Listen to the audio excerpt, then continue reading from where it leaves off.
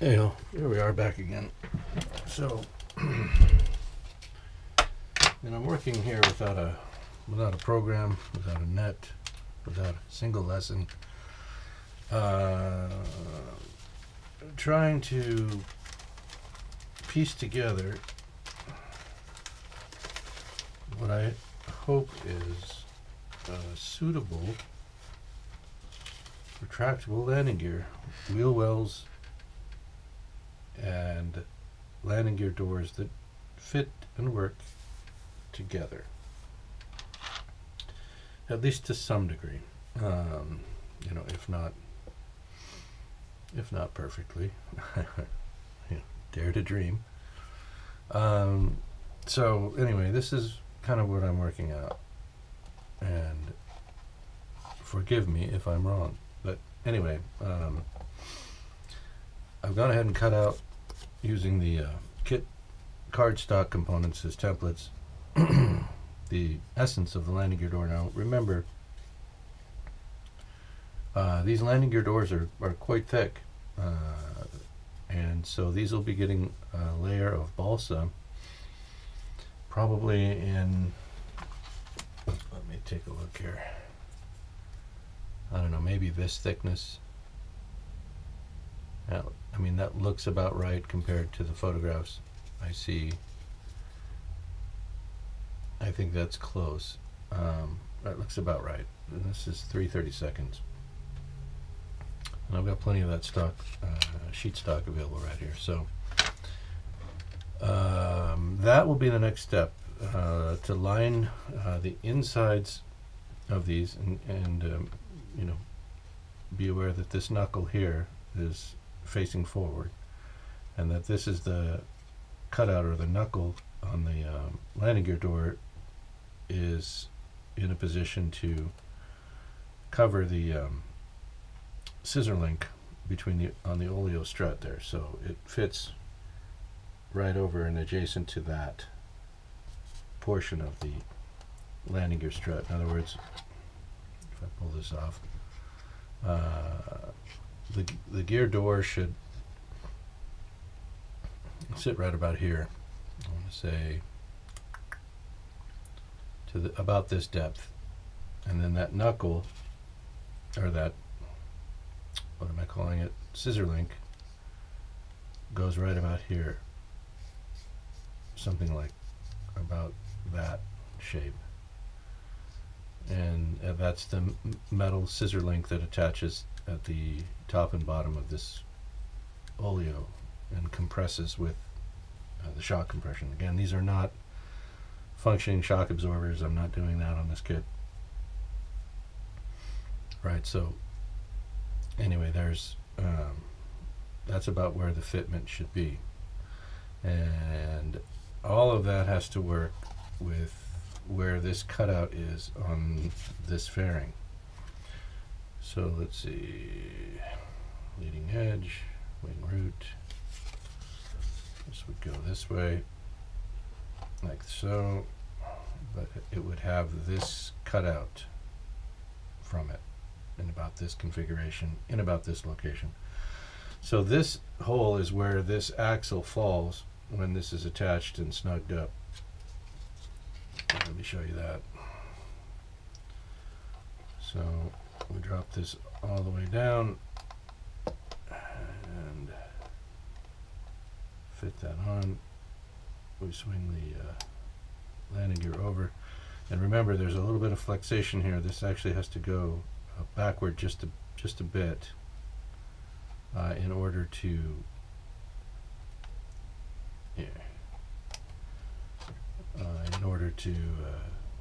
fit the wheel and everything else. So that's about where it needs to be. The tracing that I did of the two doors, so we have the landing gear door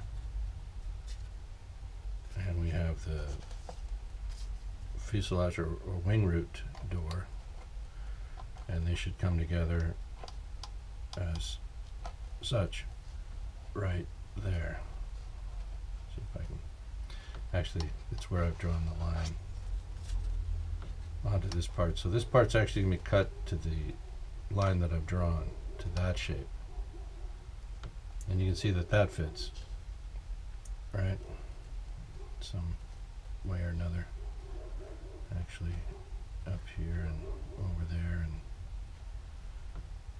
and across the Canadian Divide. So there it is. This is how they should end up when the gear is up, retracted. And I'm not cutting this door out of the ply, the birch ply, until I know exactly where it falls, and then I can shape it according to that position. So this is just for reference here to get this shape, to get these cutouts marked. And then once I know exactly where, when the doors are attached to the landing gear legs, let's see, here's the other one. And once these are attached here, and again this gets lined as well with the 3/32 ply doubler, and so once I know right where those are and fold the gear in, that'll tell me I can trace that, or at least locate that onto this template, and then cut this piece out of the birch ply accordingly. Remembering that the key components here and here have to look and be the right size. They have to look the right shape and be the right size. The door attached to the fuselage doesn't have to be exactly this shape. It can be whatever it needs to be and still look like a scale kit part. This is where my adjustment is on this. Okay, so it's critical that I get this cut out as close to accurate as I can, and that will leave me some adjustment through sanding and shaping of the opening after the fairing is installed and faired into the wing. I'm cutting it just slightly undersize to the components here. And let me show you what I mean. This should overlap that line. Let's flip this the right way. And let's see if I did that or not. Yeah, just slightly overlap, see? So the line disappears under and under here and traces just inside of this line, which is where the doubler, the 3/32 piece that I'm doubling onto here, that's the shape that it will be, and that's the doubler is the part that's going to go into the fairing. The door itself is actually going to overlay the fairing when the wheels are in the retracted position. I'm not going for a flush flat all the way around with this. I'm going with flush to the insert, and this overlapping. It'll look, I think, good in that configuration. It would just be a lot easier to do it this way if there's some variance between that line and the doubler, and yet still the opening is completely covered by the skin of the door. It will look as though flush, if you follow me, right? So I'm trying to make life a little bit easier for me and still achieve a decent scale ish representation, and have this landing gear be functional to the best that I can, best ability that I can muster. Right? So you can see the doors are cut and how they should fall with regard to the wheel. We should have a look like this externally, which is the way a P-47 gear should look. And again, with this part overlaying, and again this will be doubled out and standing off with the mounts that I use to attach it to the landing gear leg. It will stand off just as it should for a scale P-47 main landing gear appearance, hopefully, allegedly, as my friend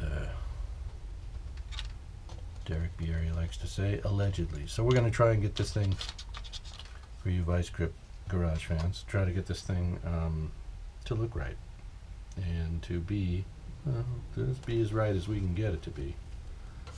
Okay, so this is where the job is presently. This is our current state of affairs. This is where the build sits. And I hope that things work out. I've got 2 linear legs, I've got 2 wheels. The wheel covers, still working on getting those hogged out here in the center so they fit over the axle tip once it's through the wheel. I'm also probably going to have to sand these just a little flatter so that the wheels do drop into the well deep enough. There's a slight, they're almost flush with the bulge of the tire area, but they're a little bit proud. So we'll just have to sand these flat until they're equal to and not greater than the thickness of the bulge of the tire beyond this part.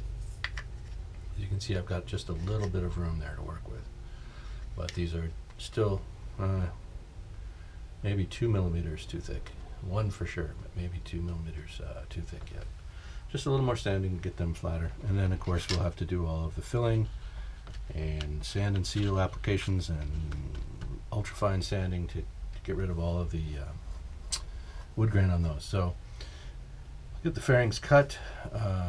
We'll get the gear doors onto the landing gear, start finalizing the landing gear appearance.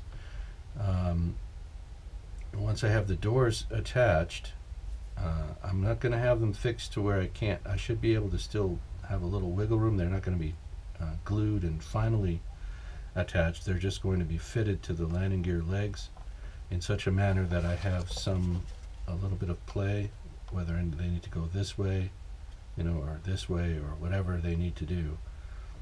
But they do need to be attached loosely anyway, somewhat loosely to the landing gear legs, so that I can then begin the process of fitting these fairings.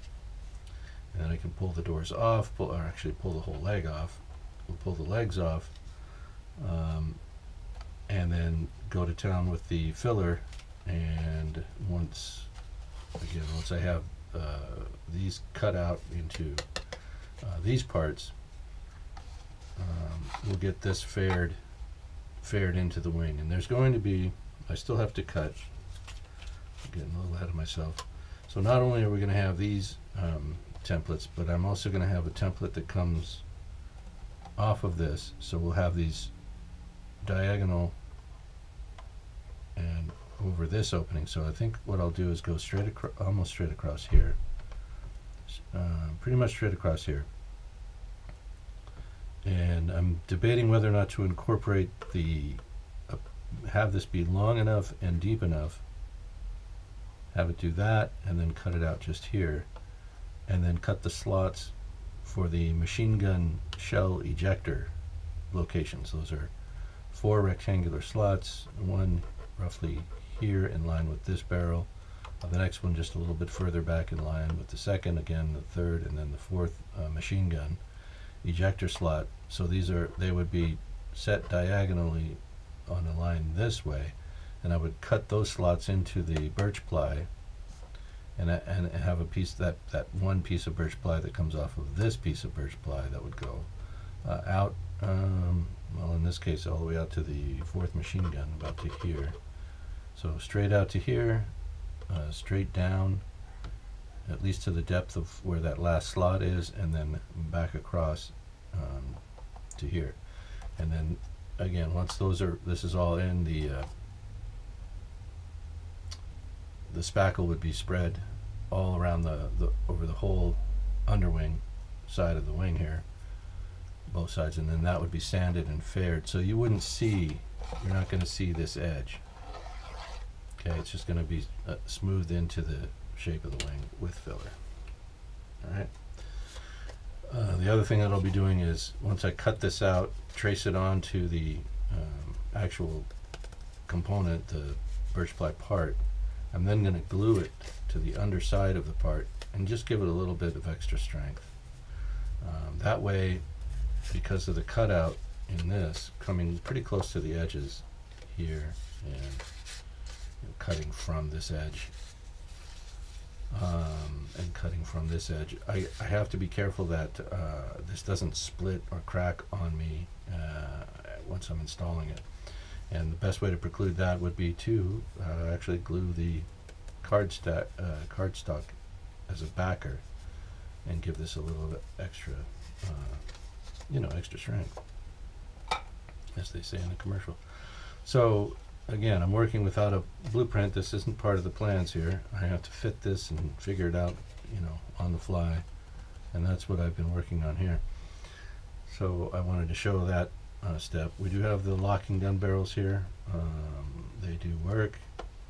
All I did was I cut the proper length of brass, sleeved it with the next size diameter of aluminum tubing, notched the back end of this aluminum sleeve, notched it, and then sanded or filed it to match the leading edge detail here. I didn't want the barrel to be standing off from the wing leading edge. I want it to appear as if it's coming from inside of the wing, as it would. So that's why it's notched there. And then once we have the gear down all the way, that just presses right in and locks the gear down. Pretty simple, right? And it should look pretty good. Okay, that's where we're at. Thanks for watching. I'll be back with more video when it comes time to cut and fit these fairings. Thanks for viewing. Have a great day.